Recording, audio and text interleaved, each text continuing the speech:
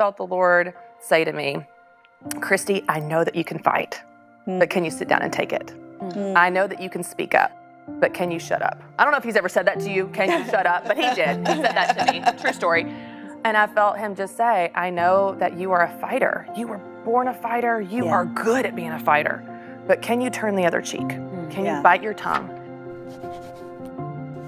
Pride wears so many masks. Yeah. Oh, yeah. It can look, it can be sneaky. It's not always obvious, ego, arrogant. Yeah. So like, what does that look like in y'all's lives? Because it may look like that, but it may look different.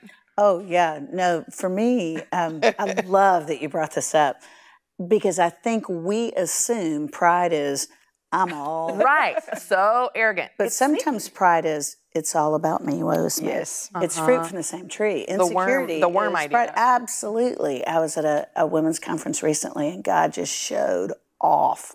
It's incredible what was going on. Just revival, women were getting saved. And I turned to the woman next to me who was on the team that put this conference on and I went, this is amazing. Yeah. She went, oh no, it's not about me. It's about Jesus. I'm so watching. But I got she's like that, she's not. Yeah, I am the most humble I of all. because I wanted to go. I wasn't even thinking about you. Don't worry. Yeah, I knew this was the Lord, but I think that's where we tend to go in Christian circles is, oh no, don't look at me. And I'm like, I wasn't. It wasn't all about you. And I think that's where we can wrap a verse around it and almost make it look like humility. And I'm like, no, humility isn't, it's all about me. Yeah. Humility is, on my worst day, he saved me. So I do think we spiritualize pride. And Totally. I remember listening to this talk of, and someone's going on about beautifully the glory of God, and and I don't want to take any of His glory, and I'm thinking. You couldn't. you or me. And people sometimes when I pray, oh God, I just want you to get all the glory. I go, He will. Because me on my best day, me showing, what part of, how small is your God? That you would think me on my best day could actually overshadow Him at all. So sometimes I think that thing about, let's just try to minimize whether it's a personality thing and confusing maybe what's personality or great faith.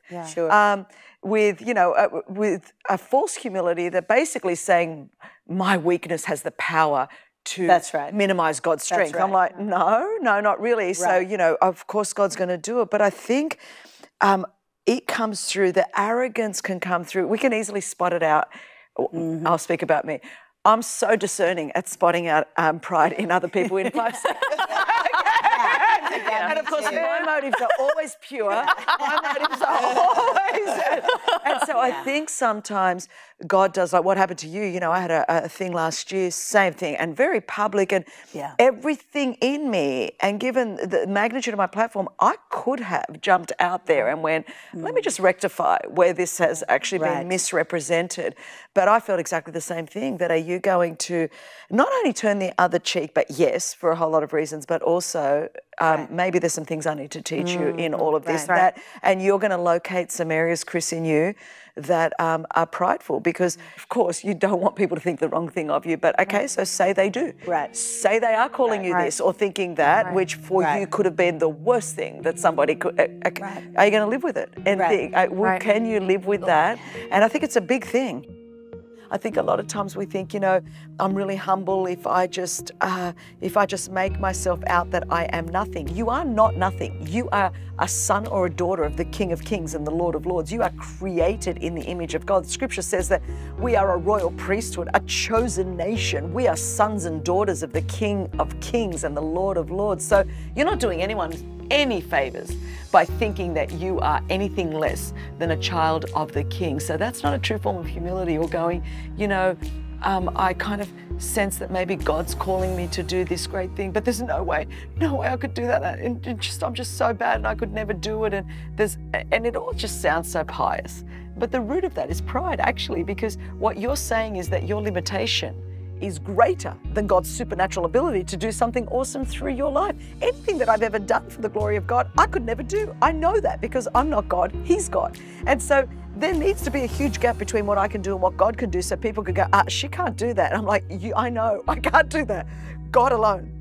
My job is to believe God. God's job is to be God. My job's not to be God. And so I think once you get that worked out, then you can operate out of a place of true humility. A truly humble person is someone that goes, I know that I'm not God and I know that God's God. That doesn't mean I'm nothing. It just means I'm not God.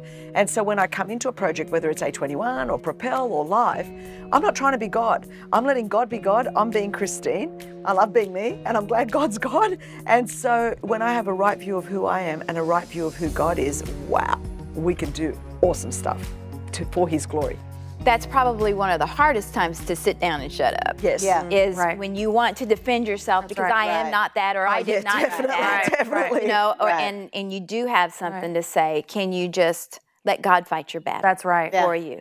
You know, and that's, I mean, that's it's a big not one easy. to learn. And and when you're in the public eye, that's very my thing difficult. is I wanted to, and then, but I kept getting, you know, your salvation will come from the Lord, be still and let the Lord God is your vindicator. And I'm like, I could be doing a much better job. Right now. Being quiet is not an issue. I can help. I can do that for sure. I have no pride. None at all. The challenge on both sides in either case is looking less of me, myself, of course, and looking at God, because sometimes you do say something. Yes. Sometimes you don't.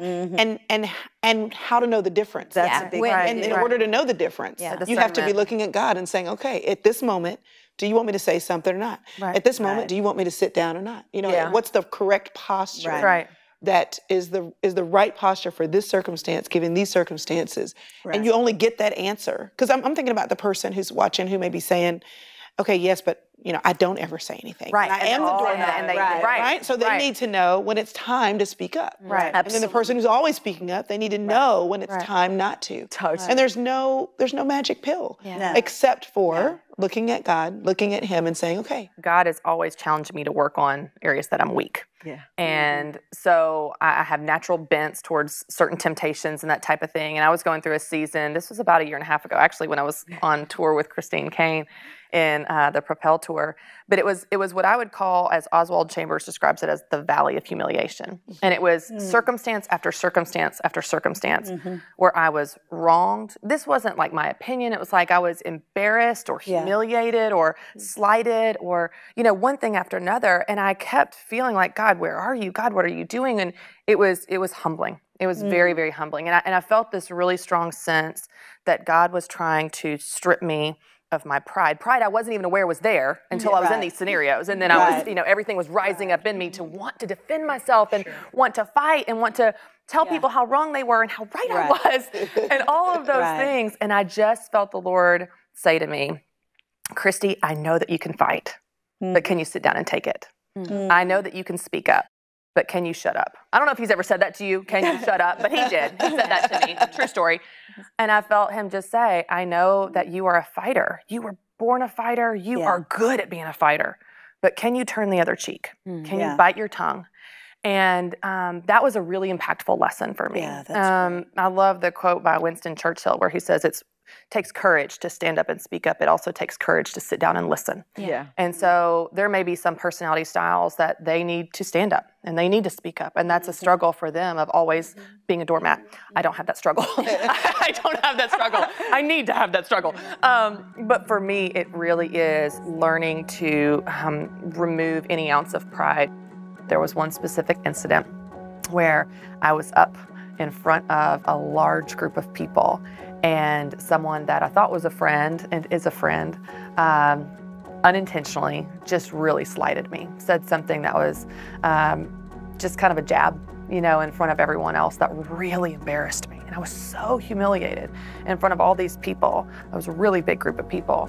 And I just stood there and everything in me wanted to defend myself or say something smart aleck back or put that person in their place. And I just stood there and I just smiled and held my head high.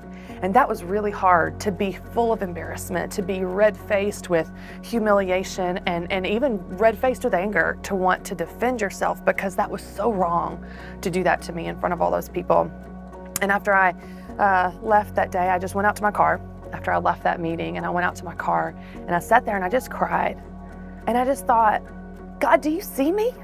Like, do you see what I'm going through? Do you see how hard this is? It's day after day after day. It's stuff like this.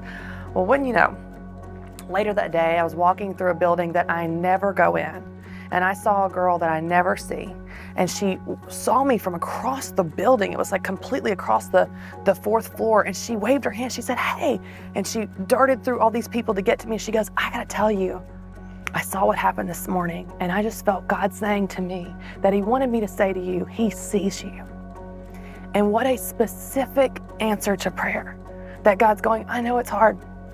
I know you feel humiliated. I know your pride is being stripped and you want so bad to fight, but I see you and I'm doing something in you.